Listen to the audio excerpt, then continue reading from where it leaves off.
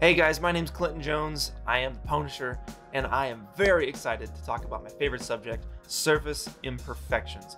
You guys are gonna learn what they are, where to find them, and how to actually make your own from materials around the house, and how to make your own CG assets. I'm super excited for this. We're gonna take those assets and we're gonna apply them to our renders to bring them to life. Surface imperfections take on many shapes and forms. They're the worn edges on metal railings, the fingerprints on your smartphone, or the dirt layer that builds up over your porch railing.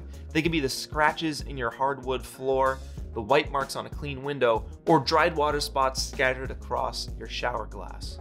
Surface imperfections tell us a story of where something's been and how that something has been used. They're all around us, and as artists, we need to be very aware of those imperfections and the important role they play in making our renders look real. Without the scratches, this CG doorknob would just look too plain. Or worse, it would just look CG. The grungy texture on this keypad really adds to the realism of the metal, and it tells us how this phone booth was used. And the fingerprints and scratches on this film camera really take it to the next level. And they're not just useful in close-ups. If I didn't add surface imperfections to the Boss Town Dynamics robots, they just wouldn't look good. They wouldn't look real. These things have been tossed around. They would have scratches. They would have grime and dirt on these things. So now that you guys know how important it is to add these imperfections to your renders, it's time to get a hold of some. Now it's very easy to go online and look up surface imperfections. Like for example, this pack of 30 4K 16-bit seamless surface imperfections that I put together just for this video. The link is in the description. But I promise you, it is way more fun to make them yourself. Get your hands dirty. I want to show you guys what I learned along the way. So let's start with the 3 basics. All right, so fingerprints. All I'm doing here is using an ink pad to transfer my identity to a white piece of poster board. If you're making multiple textures, be sure to add a bunch of variation to the amount of fingerprints. Consider adding smears or entire handprints to the mix. Just experiment and have fun with this. For scratches, I'm taking a wire brush and randomly pulling it apart, dipping that in a black water-soluble paint, and very lightly brushing this poster board, making sure to keep my movement random. And be sure not to go too heavy on these, you know? I find that the more subtle the effect, the better. You can always make like a really heavy, super scratched version. You're here, you got your stuff set up. And for dust, I'm using flour on black poster board. Lightly sprinkle it over your canvas for an untampered look, or wipe it any number of ways for infinite variation. So with this pack, I really tried my best to make imperfections that I couldn't make with just CG noise. I wanted it to be more unique, and that gave me this idea. Here I'm using gray paint on my shoes to lay down a base layer on a larger piece of white poster board. Once I'm happy with the shoe variation and the surface area covered, I'll switch to black paint. This will give the imperfection depth when we process it in Photoshop. And remember, do a few different versions, all right? We didn't set all this stuff up for nothing. And what we're really going for when creating these imperfections is contrast. You want black on white, you want white and gray on black. You want to be able to set yourself up so that you can process it in Photoshop pretty simply. Now that brings me to the more advanced surface imperfections, specifically smudges. So getting contrast out of screen smudges can be a bit tricky, but certainly not impossible. So here's what I did. First, track down a laptop screen, a tablet screen, or your phone screen could even work, and lay it on the ground next to a bright light source. The brighter, the better. Get your camera on a tripod and shoot straight down. You should be able to see some smudges if you placed any on your screen at this point.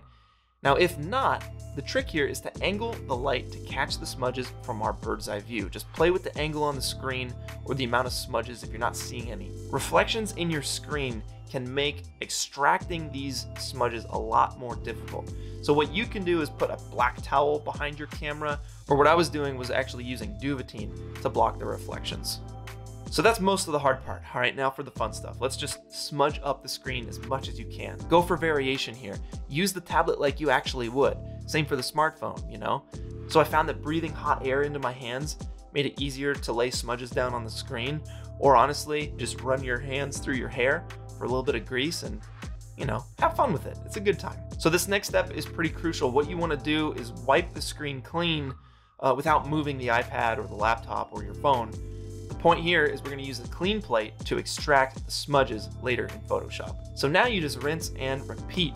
So you can use this same setup to capture dust and fibers that you might find on the surface of, items that don't get cleaned too often. So grab some old clothes, give them a shake, and let it just rain down on top of your screen. So then you just wipe your screen clean, capture your clean plate, and move on. So the last method for capturing imperfections is to just do it natty. Meaning, you just grab a camera and you find some imperfections out in the world and you take a picture of it, you bring it in Photoshop and you process it. So this is the way I'm capturing water spots, white marks, leakage, any kind of like water-based or grunge-based effects. So I found these on my shower glass. They really show up in the morning when the sunlight blasts through, or during the day when the ambient light fills the bathroom. Time of day is very important. You just gotta keep your eyes open. Now the same is true for white marks and splatter on this window. The sun cut through in the morning, revealing these beautiful CG assets. And I found some leaky dirt buildup on a sketchy white van parked out front. I grabbed my camera, cranked up my shutter speed, took a shot, and got it out of there real quick. So before we hop into Photoshop, let me just talk about camera settings really quick. First off, grab the camera with the highest megapixels you possibly can. We want to eliminate as much blur as possible. So that means if you're shooting handheld, crank your shutter speed so that you eliminate any motion blur. If you're shooting on a tripod, your shutter speed can be lowered as low as you want, but make sure you set it to a countdown timer. Give it like 5 seconds until it takes the picture. We don't want any depth of field either, so make sure your aperture is like 5.6 or higher and you're shooting straight on to your wall. And shoot in RAW. Use those 16 bits. It's what will set your imperfections above the rest. All right, enough yapping. Let's hop into Photoshop. I want to talk to you guys about how to process these things and how to make them seamless. Let's go. All right, so let's start with this clean plate business here. If you guys shot RAW, which hopefully you did, you'll be prompted with Adobe Camera Raw. Let's go ahead and select both photos. I'm gonna hold down Shift to do that. We're gonna make sure that it's in Adobe Neutral for that profile. Browse, Adobe Raw, Adobe Neutral, and that way we actually maintain all the color tones and values. You're not getting any color correction on top of it. We'll scroll down and we'll make sure that there's no vignetting in our image, so we can actually bring this slider up to make sure and correct for that. You can bring the midpoint in if you want to, and we'll just go ahead and open these guys up. So this is actually one of the best ways I've seen clean plates extracted here.